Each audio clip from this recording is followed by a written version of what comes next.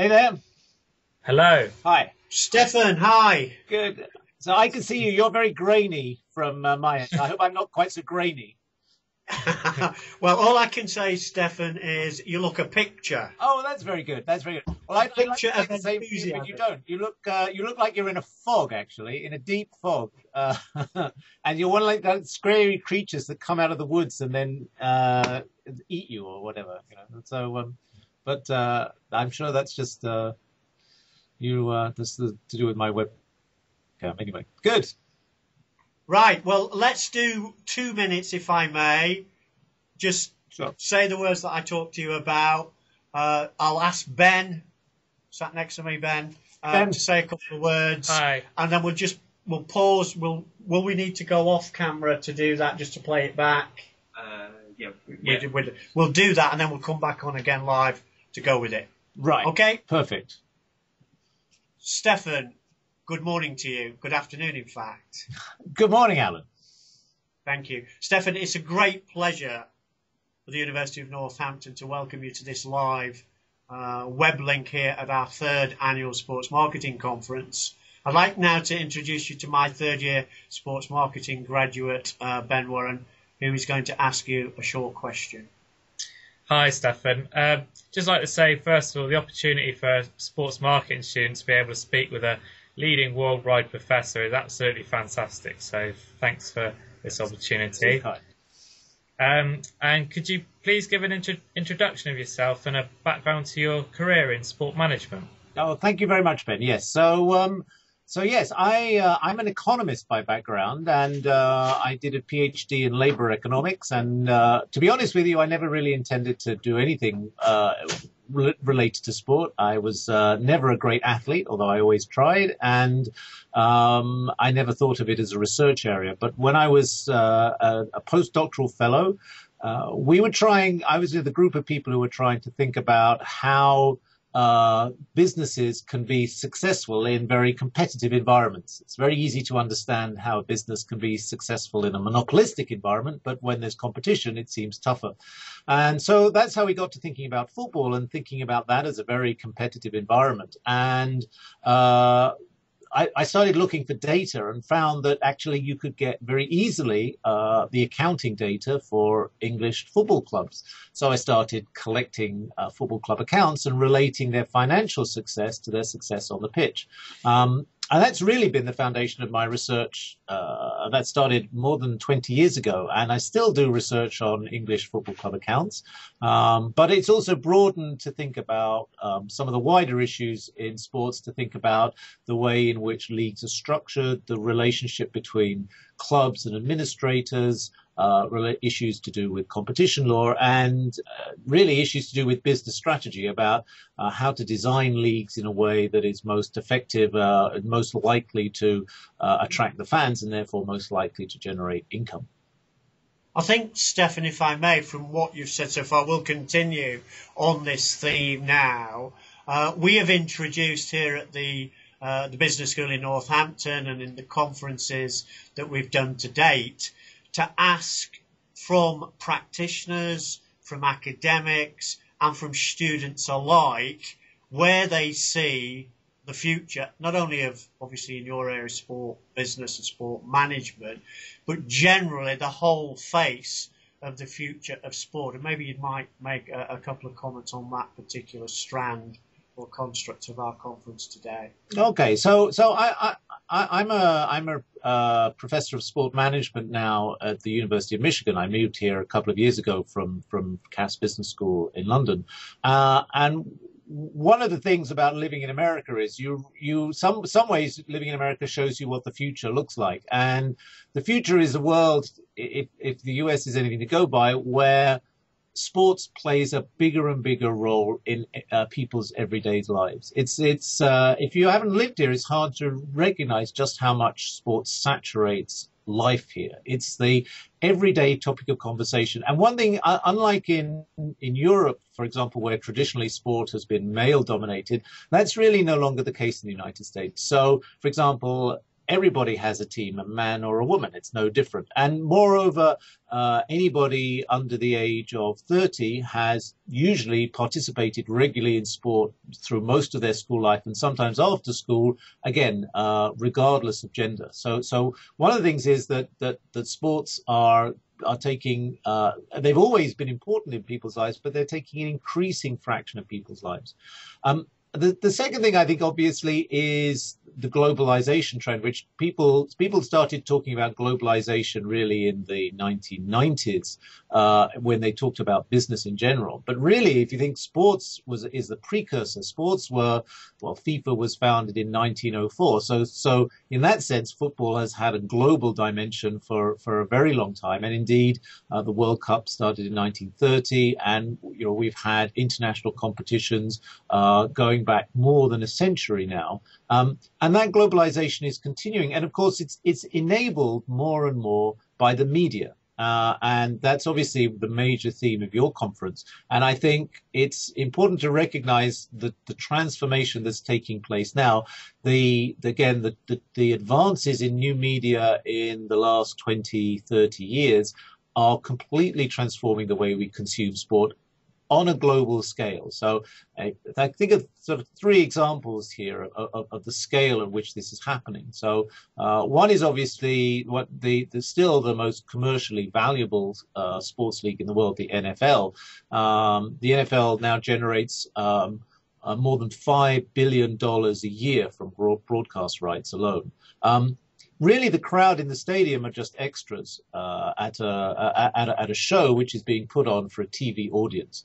Now, the NFL is in many ways in the lead in this, and they marketed themselves as that kind of made for TV sport right from the beginning. But everybody else is really having to follow. And that changes the way you think about the relationships. It changes the way you think about what's important about the sport, particularly thinking about things like the broadcast values, the quality of the pictures, and thinking about related media opportunities. Obviously, through the internet now, we look at a lot of opportunities through mobile telephony and through social media. And that really is opening up big new areas of commercial development where there are enormous opportunities for people to make money, maybe in ways that the fans like, maybe the fans don't like, but I think that's a very important aspect.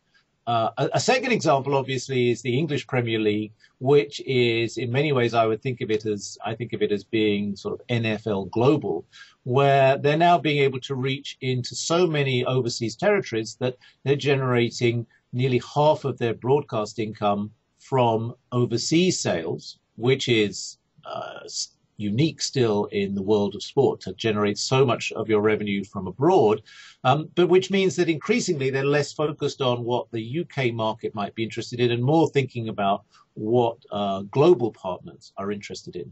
And that is creating enormous commercial opportunities for Premier League and for the Premier League clubs. So you think about Manchester United constructing these hundreds of micro marketing deals in small countries or smaller countries around the world, or maybe big countries which are not traditionally sources of revenue for sports teams. And that's really boosting their marketing revenues and is to a large extent is the engine of their growth at the moment. And I think that's a second kind of important development. And then a third example I would give is in cricket and the Indian Premier League. So the Indian Premier League is a huge marketing phenomenon. The broadcast rights are worth more than $10 billion, which for a cricket competition is extraordinary. In a period of only 5 years, they have gone from nothing to being the most dominant broadcast event in India, and also increasingly shaping the way the world of cricket is developing, and of obviously shaping the way people think about the game and shaping the marketing opportunities in the game. and it's also creating problems as well. It's creating problems in terms of conflicts with traditional structures of cricket, and the IPL amongst administrators has as many opponents as it has cheerleaders, and creating issues as we've seen now with there's a big match fixing scandal obviously going on, and creating and ultimately because of political competition to control this incredibly valuable asset. So I think there's plenty of meat there for marketers and business management analysts to get into, to think about how these sports rights will change, how these sports competitions will change in the future, and the impact, the changing impact they're going to have on our lives, and the business opportunities that are going to go along with that.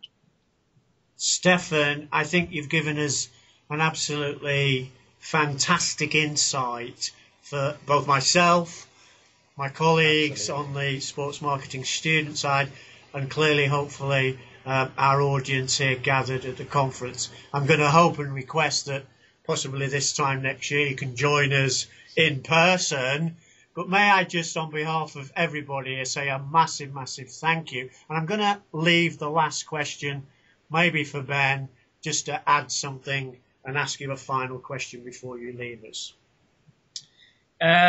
Yeah, based on the cricket, really, from a more personal perspective. Cricket's my first sport.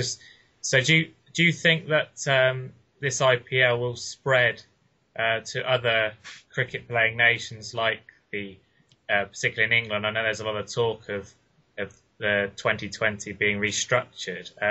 Can you realistically see that happen in the next few years?